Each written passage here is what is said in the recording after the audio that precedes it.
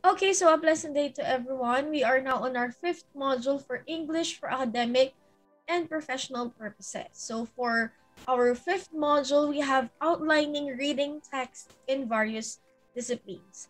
By the way, credits to the development team of the module, writer, Mr. Dr. Alvin Lim, and for the rest of the team.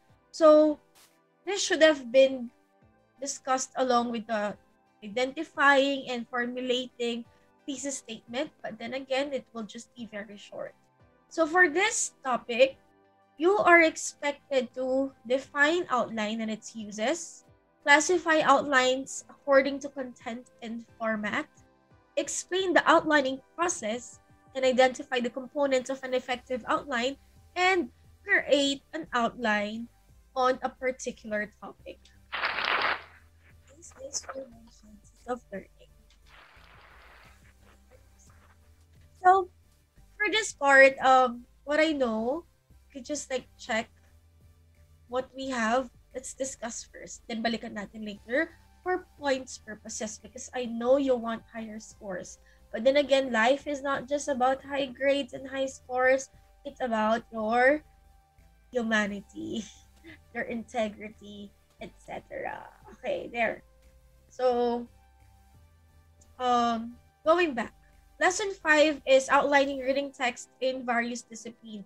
Our word is outlining or outline. So, as early as elementary, we have already been also doing outlining as a guide for us to first understand an existing text or second, to write an essay. Okay? So, writing any academic paper or essay would really mean effort. Okay? So, hindi naman siya basta-basta mo siya itatype, lilitaw na lang sa utak mo yung organized idea.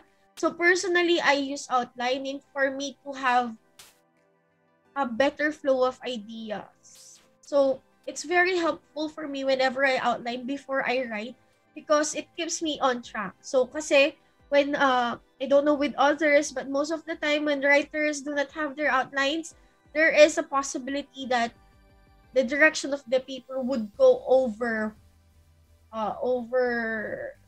else or everywhere. It could be scattered. But if you have your outline with you, you are reminded of your direction.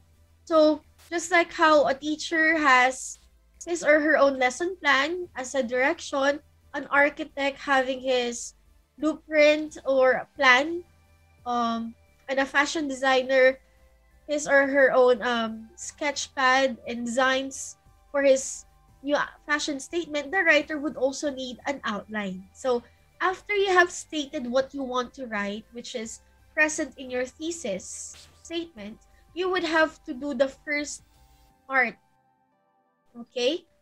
Or should I say the next part in the pre-writing process. And this is creating an outline before you write your first draft. So first, let's check what's in, okay? So, let's have bonus items. Sige.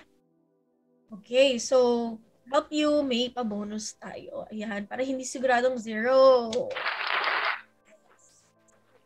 So there. Let's identify the thesis statement. Put a check if it's a good one, X if it's not, okay? So a thesis statement should not be too broad. Okay, that's a check, okay? Next, a thesis statement should not be too wordy. It should be too wordy. So, syempre, ayaw naman natin ng masyadong madaming salita doon sa thesis statement, hindi yan paragraph. So, number 2 is an X. Number 3, a thesis statement should not be too general. Hindi daw masyadong general. Of course, that's a check, okay? Number 4, a thesis statement should be a title, okay? So, that's an X because the title and the thesis statement are different, okay? And they have difference in form. And lastly, a thesis statement should not be a fact, okay? And that is a check mark because your thesis statement is your argument and it expresses your stand and your opinion about an issue, okay? So, for this one, according to Benjamin Franklin, if you fail to plan, you're planning to fail. Just like what I tell you with with the writing process. So if you don't have your outline, or at least even an informal outline with you, you'll have more difficulty in writing or completing your essay faster. Okay? Unless you are a super genius.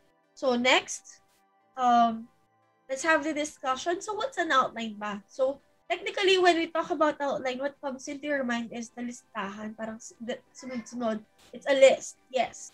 So technically, an outline looks like this. And I know you've seen one because we've been doing this mula nung ipanganak kayo.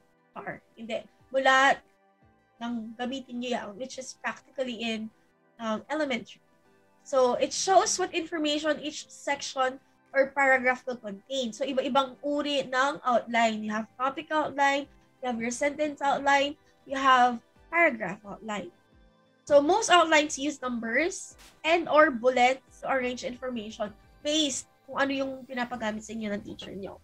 So, why is it very helpful to use an outline? First, okay? An outline will make your essay more organized. That's what I've mentioned earlier. So, kumbaga hindi ka na magsasayang ng papel, ng words, kasi nga you know what to write already. Wala nang pagbuburang masyado ang magaganap, okay? So, you already have your thesis statement, and then your outline will help you come up with the skeleton of your research. Number 2 is it saves time for writers. So even if preparing an outline will take your time, but once you're finished, writing the rough draft of your essay will be faster. Kasi I tried that as well. Kapag walang outline, parang medyo matagal eh. Pero kapag nagkakaroon ka ng outline, mas organized, alam mo yung direction mo, you know, after exhausting one point, you can move on to the next. Okay? And you have, again, your roadmap with you. Pero kung isa kang mamaw sa pagsusulat at kahit walang outline kaya mo, well, that means you have practiced your writing skill. But definitely, it took time. You might also have started by coming up with an essay. Okay? So, next, ayan. You have your title here. Bahala kayo, palitan nyo yan. Kung ano man yung topic ang gusto nyo. Then you have your introduction. Please include your thesis statement. Second body paragraph, what your topic sentence is. Then your supporting ideas. Then if you still have more details under capitalized A, 1, 2, 3. Tapos kung meron pang further, A, B, C na maliit naman. So on and so forth. So if you could see, you have your intro, body, and conclusion. Okay. Okay, so for our activity, syempre, I would give you answers. So there. Para hindi kayo ma-zero. So for that, let's identify using independent activity 1 kung topic outline, sentence outline, or paragraph outline ang mga items na dinidescribe. So kapag topic outline, this is usually just phrases. Sentence outline naman kapag sentences at saka mas madaming details. And then paragraph outline, literal na paragraph. So for number 1, each item is a complete paragraph. So what's the answer? Napaka-given. It's of course PO or paragraph outline. Number 2, each item is a phrase. Technically, it is TO or topic outline. Number 3, it is especially well suited for complex subjects. Okay? Complex siya, so ibig sabihin kailangan nyo ng more details. So it's a sentence outline. Number 4, it is used to produce a condensed version of the paper. Okay? Pero nandun pa rin yung mga essential parts. So you have a paragraph outline as well. Then, number 5, yung 6 to 10, kaya nyo na yan ha. Number 5, it is useful for long papers whose individual sections can be summarized in whole paragraphs. Nandun yung keyword natin, paragraphs. So, it's paragraph outline. Okay. So, with all the things that you answered here, you compare and contrast na lang on this assessment part. Okay? Write your answers on your activity sheets, portfolios, or dun sa papel kung pinasa niyo yung portfolio niyo. Okay? So, outlines can be classified according to format. So, may alphanumeric and decimal formats tayo. Okay? For the alphanumeric, you start with the Roman numeral, tas capitalized letter, Arabic numeral, lowercase letter, Arabic numeral inside parenthesis, and then lowercase letter.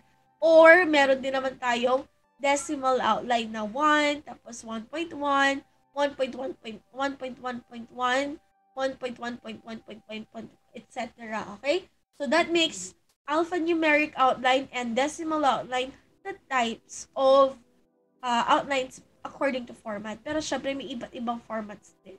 Okay? So ayan, this is your task. Come up with a topic, alphanumeric outline daw, using the graphic organizer. So technically, you should not have problems anymore kasi ito na yung topic mo, itong common student problems. Tapos nakalitaw na yung hierarchy. So if you're gonna do that, you're gonna start with the Roman numeral 1, family problems. Tapos isusunod mo na yung A, custodial, non-custodial topics. B, extended family. C, adolescence age. Tapos number 2, economic problems. O ito yung mga nasa baba niya. So, this is A, B, C, D, E. Tapos, ito, 1, 2. Okay? So, 1, 2, 3. Then, for the last one, this is Roman numeral number 3. Binigay ko na sa inyo sa kaya nyo na yan. Okay? So, for this, activity 3, arrange the following steps in writing an outline. Sige. Bigyan ko ng a few minutes to try on your own muna. Para hindi naman spoon feeding. Okay? Si ma'am, nag-spoon feed na lang. Okay? We don't want that. Okay? So, tingnan nyo yung pagkakasunod-sunod. Alin dyan yung tingin nyo is tama. Okay? So, A, audience. Determine the audience you're writing for. B, brainstorm. That you list all the ideas that you want to include in your paper. C, label. You create main and subheadings. D, order. You arrange material in subsections from general to specific or from abstract to concrete. E, organize.